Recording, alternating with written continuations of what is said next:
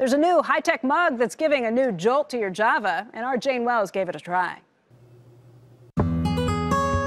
This is an Ember Smart Mug, an $80 coffee cup with a battery attached to an app where you set the temperature for your coffee and it holds the temperature for over an hour. No more cold coffee. Investors include Joe Jonas. Hot coffee is a big deal. I'm Clay Alexander. I'm the founder and CEO of Ember. Clay Alexander is a lifelong inventor whose office has an old Alexander Graham Bell telephone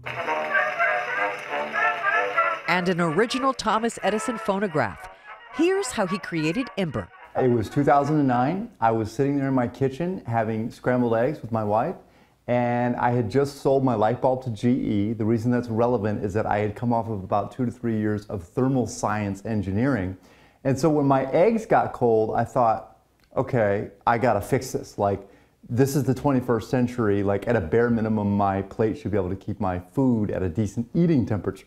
Alexander worked on the technology for years before turning his focus to coffee mugs, launching in Starbucks at the end of 2016. I like the long game, and I feel like that's also really important, is to be patient. If I were to say annual revenues top 10 million, would I be wrong?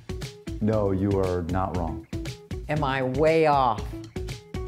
We're doing really well. The company is valued at $140 million and projects profitability by the end of this year, with plans for an IPO or to be acquired.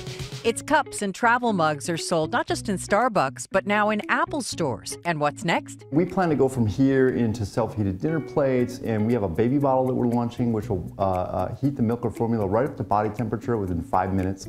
Ember is going to do some groundbreaking stuff. I can't speak about everything, but what they've been working on in their technology, it's unbelievable. An investment the Jonas Brothers hope is their latest hot hit. So I poured coffee in this on a chilly morning out here over a half hour ago.